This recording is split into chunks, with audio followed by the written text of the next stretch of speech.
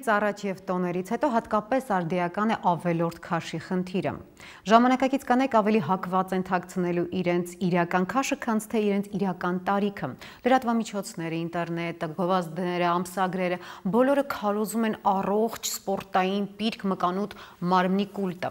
Նիհարել թե չնիհարել։ Այս համլետյան հարցի ժամանակակից վերաձևակերպմանը այսօր մենք կանդրադառնանք ֆիթնես մարզիչ, բոդիբիլդեր Աննա Ավայի և հոգեբան, հոգեթերապևտ Արման Բեգոյանի հետ։ Բարև ձեզ։ Ես այսօր շատ եմ նկատել երիտասարդ կանանց, աղջիկների, ինչու ոչ նաև տղաների, որոնք ամաչում են սեփական մարմնից։ Ինչն է պատճառը, որ սեփական մարմինը չսիրելու այդ մոլուցքը վերածվել է սովամահ լինելու կուլտի։ Երևի նրանից է, որ բոլորն են ուզում ունենալ այն մարմինը, որը գովազդվում է հեռուստատեսությամբ, ֆիլմերով կամ ինչ-որ հաղորդումների շրջանակներում ու ընդհանրապես ամեն քայլափոխին։ Իսկ թե ինչի է վերածվում սովամահության, երևի ամեն մեկը ինչ-որ մի ձև է փորձում հասնել այդ ինչ-որ ֆորմալներին, չափանիշներին, որ եթե մեծ մասին էլ թվում է, որ ամենահեշտ տարբերակը չուտելն է։ Երևի թե դա է պատճառը։ Իսկ այլ տարբերակներ բնականաբար կան և կա մարզվելու մեկ այլ մոլուցք, բայց արդյոք դա ճիշտ է, ոչ բոլոր մարդիկ են կարող, ոչ բոլոր օրգանիզմներն են համապատասխան, որպեսզի կարողանան այդ կարդիոմարզանքներին դիմանալ։ Նիհարելու առաջի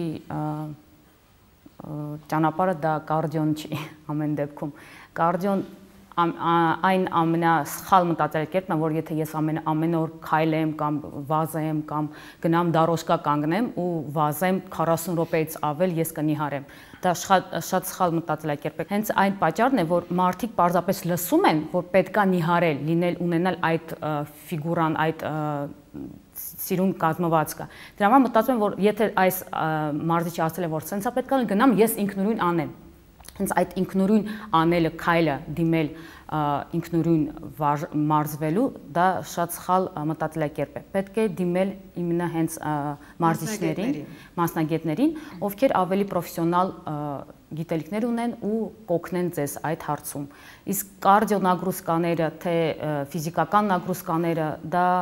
կասի ավելի ճիշտ մարզիչը, թե յուրաքանչյուր օրգանիզմը ինդիվիդուալ է, թե մեկին պետք է կարդիո, մեկին պետք է ուժային։ Բայց ամեն դեպքում նիհարել թե չնիհարել, դա էլի նույն ձևի անհատական որոշումն է, թե եթե օրգանիզմը չունի որևէ բժշկական հակացում կամ բժշկական հակառակ ինչ-որ, այդ դեպքում պարզապես պետք է լինել ձիգ առողջ, ձգվել, չունենալ այդ լղկված ու կախված։ Տեսեք, դուք ասում եք դա սեփական որոշումն է, բայց մենք ի սկզբանե խոսեցինք դրա մասին, որ դա սեփականը չի դառնում, քանի որ կարծրատիպերի ճնշման ներքո դա դառնում է ճնշող մի գործիք, որ դու չես ուզում, քո կամքը, ենթադրենք ես ուզում եմ լինել չաղ ու բախտավոր, բայց ինձ ամեն տեղից բոլոր զանգվածային լրատվամիջոցները, ինտերնետը, հուշում եմ, բլոգերները, ֆուդ բլոգերները ասում են, որ ոչ, եթե դու ուզում ես լինել բախտավոր, դու չես կարող լինել չաղ, դու պետք է լինես ձիգ, նիհար, բիկինիով, բարձր, երկար ոտքերով շիկահեր։ Դե չեմ կարող ես լինել։ Դա իմ որոշում չէ արդեն։ Դե հոգեբանական ասպեկտի։ Այս տեսանկյունից հա, ճիշտ եք, բայց եթե այդպես նայենք, եթե փորձենք վերլուծել,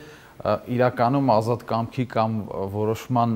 պրոբլեմատիկան շուտվանից է դրված ու իրականում ասում են այդպիսի բան չկա, ասում են եւ փիլիսոփաները եւ նեյրոկենսաբանները։ Ինչպիսի բան չկա։ Ազատ կամք եւ որոշում, եթե այդպես նայենք, ամեն ինչ ուրեմն մեզ տրված է ու ձևավորվում է կյանքի ընթացքում մեկը ինչ որ կարծրատիպերի կամ ինչ որ արտաքին ազդեցությունների շնորհիվ։ Բայց հասկանում եմ ինչ նկատի ունեք, սա երևի թե այն դաշնա, որ ամենաշատն է ազդում մեր վրա։ Այս տեսանկյունից միանշանակ այդ հասարակական կարծիքի դերը շատ մեծ է, որը կարծրատիպերի նույնիսկ, հա, իհարկե, դերը շատ մեծ է, բայց դե ամեն մեկը, ամեն ոք կարա դրան հակադարձի,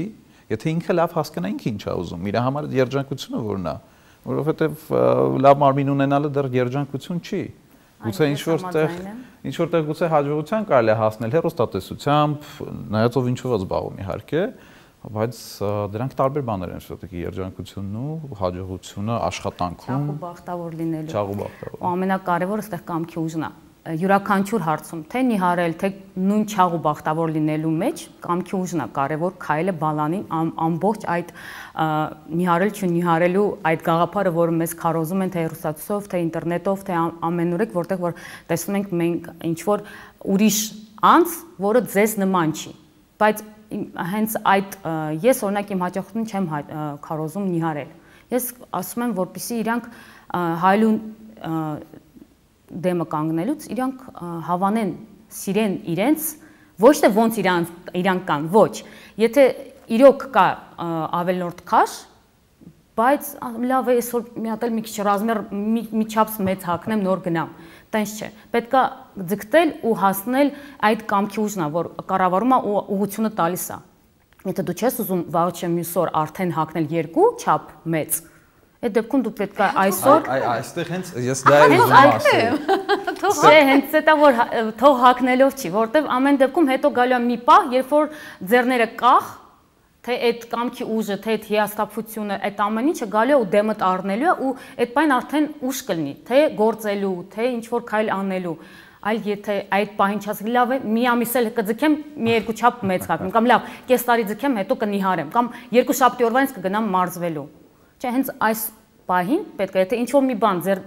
դեմը կանգնած դուր չի գալիս, պետք է վերցնել այդ պահին ու ասել, լավ, եթե ես այս պահին այս մի քաղցր կտորը չուտեմ, ես ինչ կան, սովամեղ կնեմ, չէ, կերել եմ, չէ, գիտեմ համը, միշտ ասել եմ, կերել եք, չէ, համը գիտեք, էլ ինչի նորից գնալ ու ուտել այդ կտորը։ Կյանքի մեծագույն հաճույքներից մեկն է նաև սնունդից բավարարվածություն ստանալու։ Ինչու ես պետք է զրկվեմ սնունդից հաճույք ստանալուց, մեկ չափս կամ երկու չափս պակաս մենք ապրում ենք, ոչ թե ուտելու համար սնվել, այլ մենք սնվում ենք, որպեսզի ապրենք, ու դա շատ ճիշտ ասացվածք է։ Ավի ես տեղում եմ մի բան կներեք, էլի ասեմ, լիքը բան եմ հələ ասել այդ ասածների վրա, բայց լավ ասեցիք, Գոհարն ասեց հաճույք, դուք ասեցիք սնվել, դրանք տարբեր բաներ են։ Կարելի է սնվել եւ հաճույք չստանալ, կարելի է քիչ սնվել,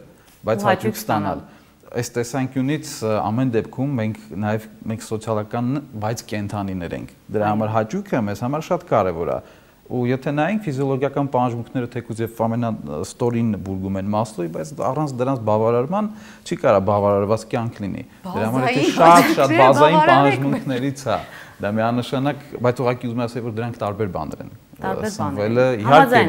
մենք ցանկալի չէ ապրենք սնվելու համար, մենք սնվում ենք, դա միջոց է, բայց սովետի հաճույք պետքա ստանանք մենք դրանից։ Ու մյուս կողմից ուզում եմ մի բան էլ ասել, որ երբ որ մեր բազային պահանջմունքները բավարարված չեն, մենք ինչքան էլ նիհար լինենք, նախ մենք երկար չենք կարող դա պահպանել ու հետո երբեք դա մեզ երջանկություն չի բերի։ Այո, դժբախտ ենք։ Հակառակը կարա լինի։ Բախտավորի հակառակ։ Հա, ինչ որ հակառակ բան կլինի։ Պլյուս եթե կարելի է միջև այդ որ խոսում էիք, ասացիք կամքի ուժի մասին, բնականաբար կամքի ուժը կարևոր բան է, բայց մենք շատ ժամանակ դիտարկում ենք նույնիսկ մասնագետները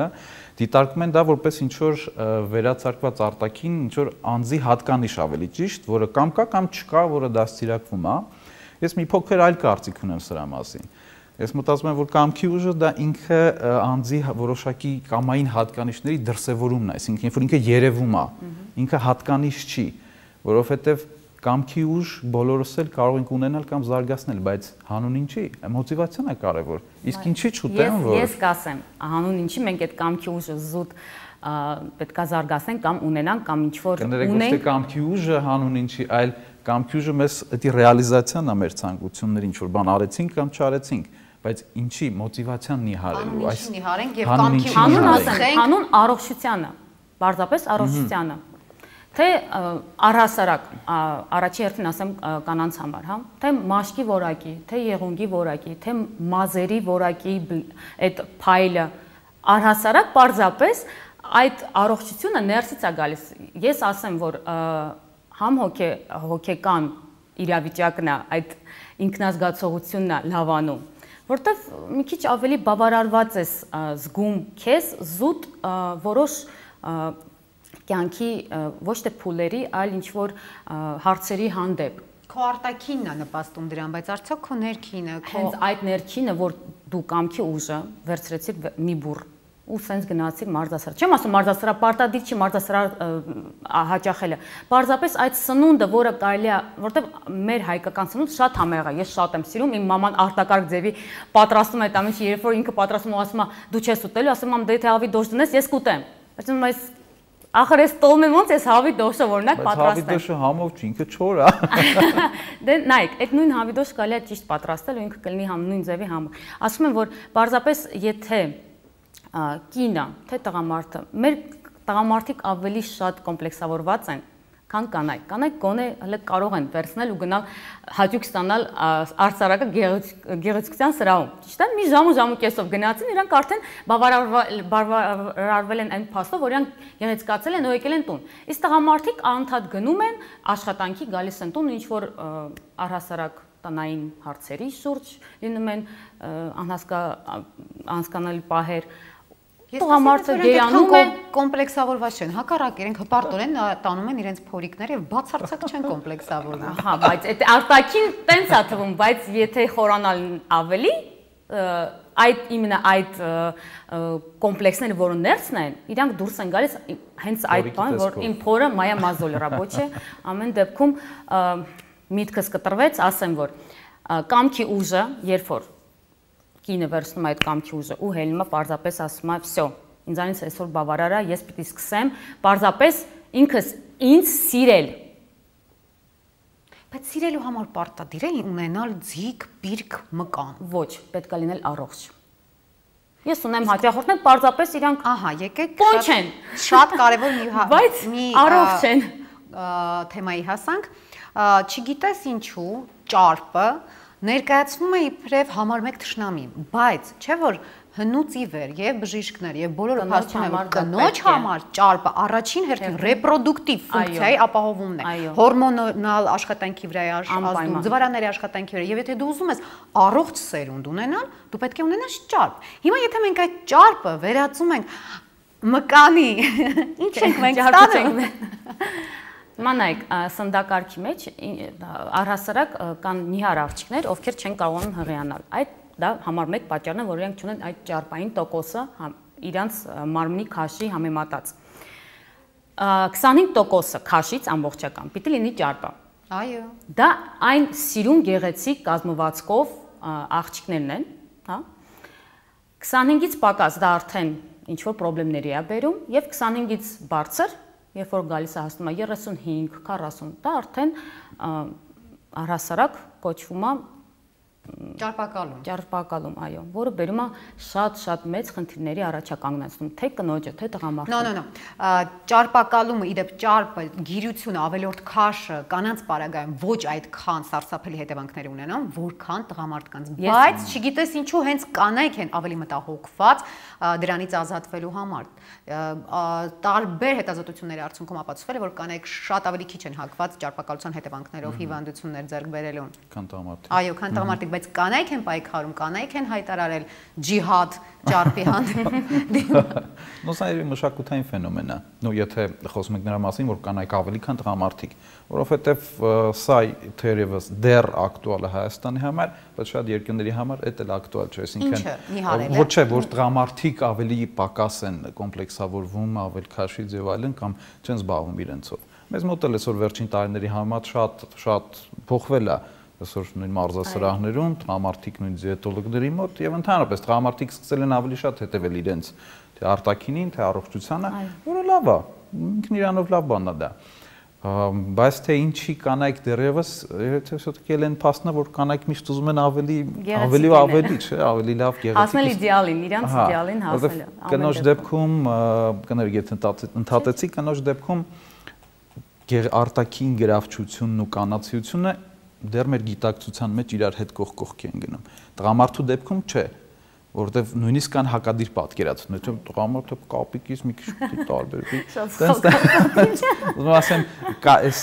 գիտակցության մեջ նստած այս նույն կաղապարները, Որ տղամարդու պետք է լինի գորիլա, կինը Աֆրոդիտը։ Դե որ տղամարդու все-таки մասկուլինության չափանիշները մի քիչ կարան զուգորդվեն ինչ-որ կամ ասոցացվեն կոպտության, նույնիսկ ինչ-որ տգեղության եւ այլն, որոշ դեպքերում այդ փորի կամ չգիտեմ, կան չէ՞ տենց պատկեր, կամ կային, այո, կանայք, ովքեր հավանում են նման արտաքինը։ Ես միշտ պատասխանում եմ, ասում նա նրանից է, որպեսզի չեք կպել ու չեք զգացել այն մարմինը, որը որ կրտված է իմенно մկանային դրա համար։ Նույնը, երբ որ զույգեր են գալիս, օրինակ տղեն բերում է իր ապագա հարսուն, ասում է անջան, ուզում եմ որպեսզի նա հարսի շորիկով շատ սիրուն գեղեցիկ ֆիգուրա ունենա։ Ասեմ, օքեյ, բայց ասում դու օրինակ խիչ ես ուզում։ Դու ինչ է, իմ մոտ ամեն ինչ նորմալ է։ Բայց մեկ կոմպլեքսներ ունեն, տեսնում եք չունեն։ Չէ, իրանք ունեն դրա համար են տենց ասում, թաքցնում են այդ ասելով։ Աղջիկ ասում է, բայց նայ, մկանոց չդարձնես, տղամարդու նման չլինի։ Ասի տղամարդու մենք ուզենք էլ չուզենք, մենք չենք կարա լինենք, մենք կին ենք, մեր արդեն բնությունը ստեղծել է, մենք կին ենք, մեր մկանը չի աճի այնքան, ինչքան որ կաճի տղամարդու մկանը։ Ասում նրանից է, քանի որ դուք չեք կպել, ձեռ չեք տվել առհասարակ այդ մկանոտ ասած շատ սխալ է։ Երբ որ մկանը զարգացած է կնոջ մարմնի վրա, դա շատ գեղեցիկ է նայվում։ Երբ որ ասում են պետք չի մկանոտվել կամ ինչ որ պետք չի նիհարել, իր մոտ ամեն ինչ լավ է, իմ մոտ ամեն ինչ լավ է, ես ոչ նեղում եմ, ոչ մի բան, դա նրանից է, քանի որ պարզապես պատկերացում չունեն այդ կերտված սիրուն սպորտային կերտված մարմինը ինչ տեսք պիտի ունենա եւ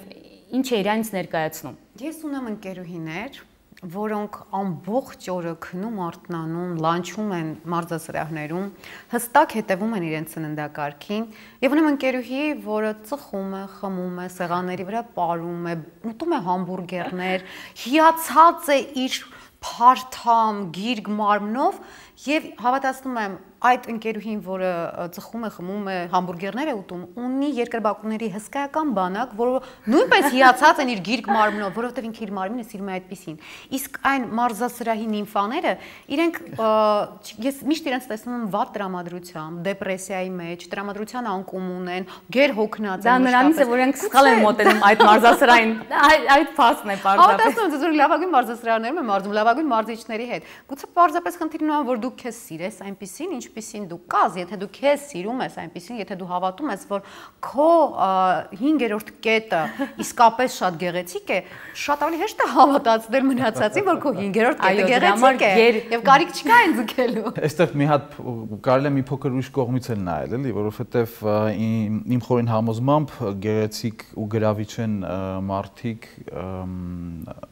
նո արտաքինը բնականաբար շատ մեծ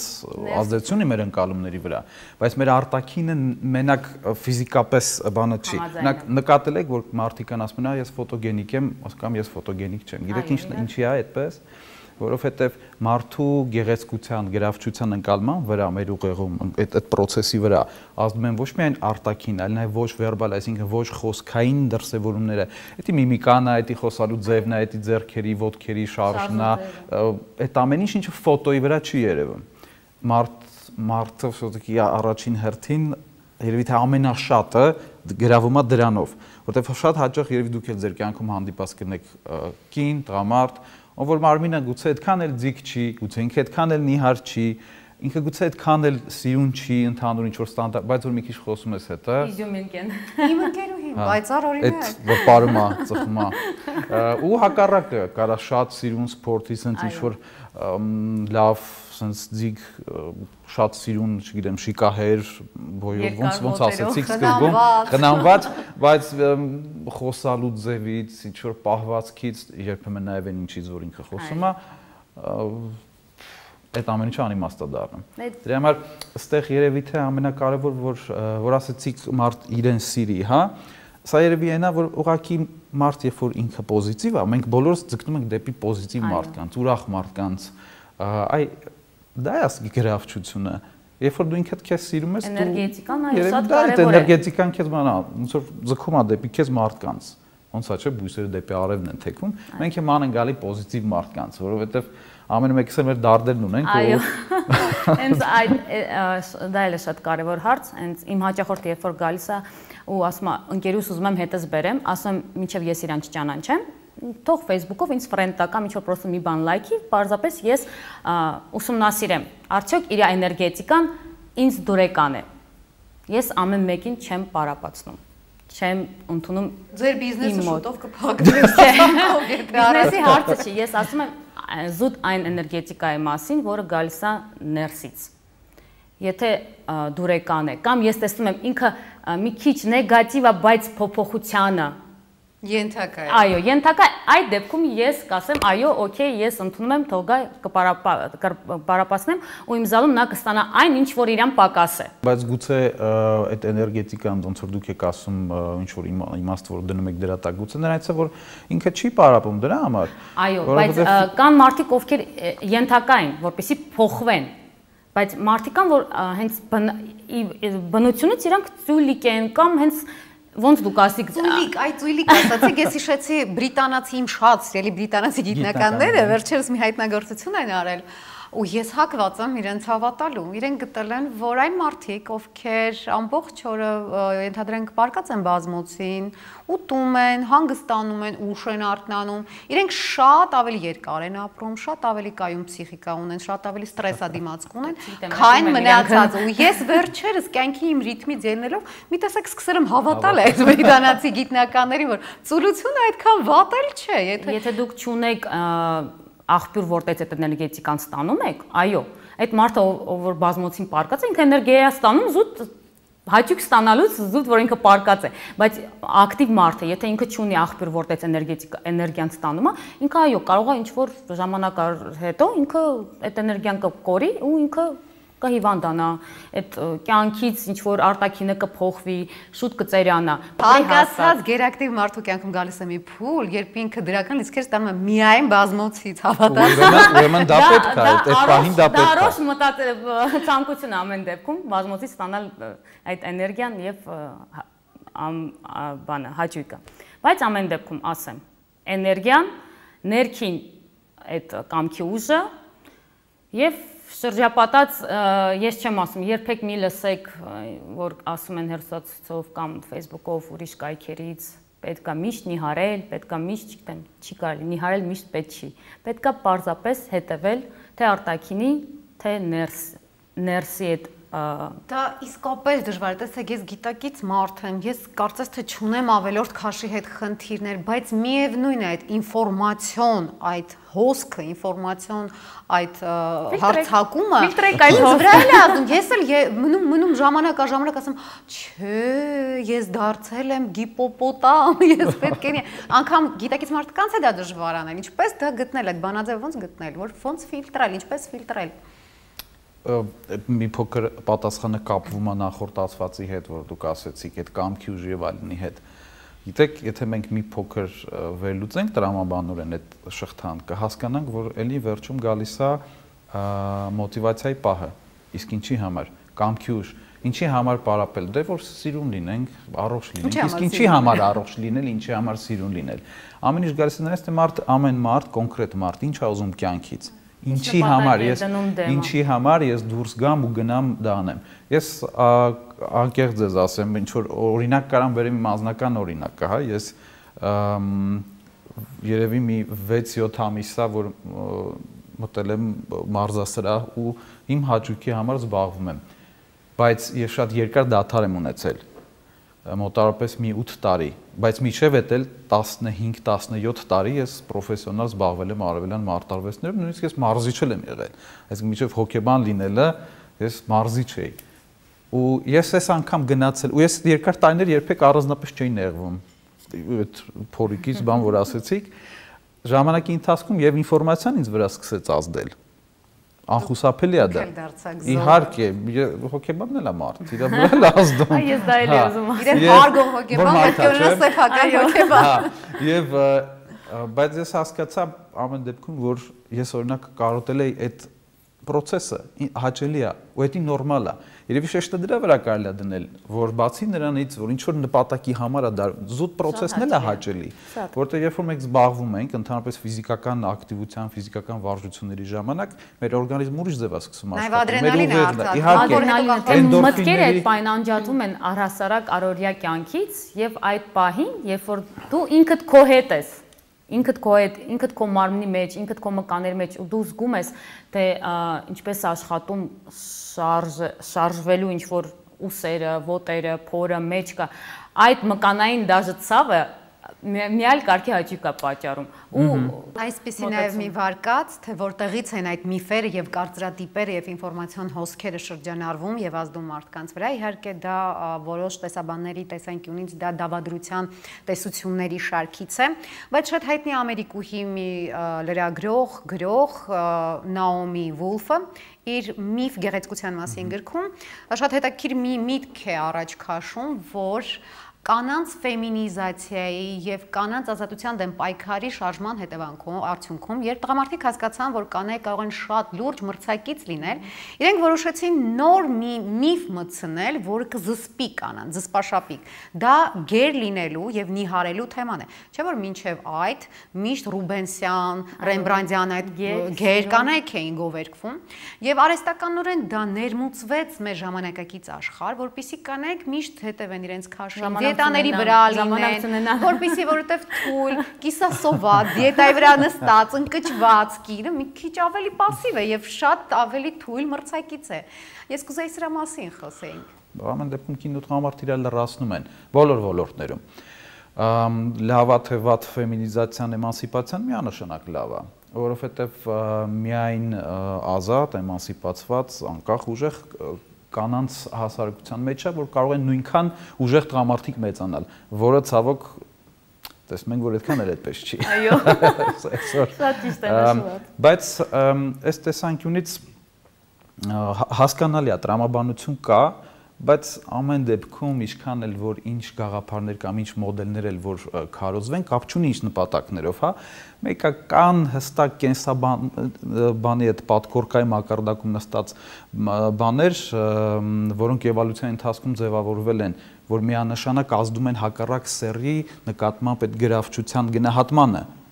ասենք կնոջ նույն ֆորմաների հետ կապված, տղամարդու ինչ որ կազմվածքի հետ կապված, որոնք կոնկրետ հստակ բացատրություն ունեն, հա, որ կինը եթե ինչ որ ֆորմաներ ունի, ինչի ավելի գրավիչ, որովհետև նստած է այստեղ, որ ինքը լավ սերունդ կարա տա, ինքը ավելի պտղաբեր կարա լինի, դրա համար հա, ինչքան էլ որ այդ սուպեր սլիմ չափերը պրոպագանդվեն, դա չի կարա դառնա ինչ որ մշտական մոդա կամ մշտական ինչ որ մոդել, որին ձգտելու են։ Ինչ որ մի օր մենք այսօր էլ ենք դա տեսնում, ինչ որ մի օր դրանք դադարելու են ունենալ այդ ուժը։ Այստեղ մենք ուղղակի խոսում ենք, երևի թե ես կուզենայի էլի շեշտը դնել նրա վրա, որ նպատակը ոչ թե նիհարելն է, նպատակը դա ծայրահեղությունն է, հա, որ անպայման նիհարեմ։ Նպատակը ոչ թե ինքս ինձ սիրեմ նենց ոնց որ կամ իրական դա էլ մյուս ծայրահեղություն է, որ մարդ չի ուզում փոխվի։ Իսկ մենք միշտ էլ կարող ենք փոխվել, ու միշտ էլ ունենք տեղ փոխվելու, թե արտաքնապես, թե ներքինով։ Այլենա որ ապրես նենց ոնց քեզ է հաճելի։ Ոնց որ դու հաճույք ես ստանում։ Եթե հա, եթե մարդը դրանից չի նեղում, ինքը հաճույք է ստանում, սուպեր։ Այդ կարծրատիպը, որ ասում ենք հիմա, տվյալ բան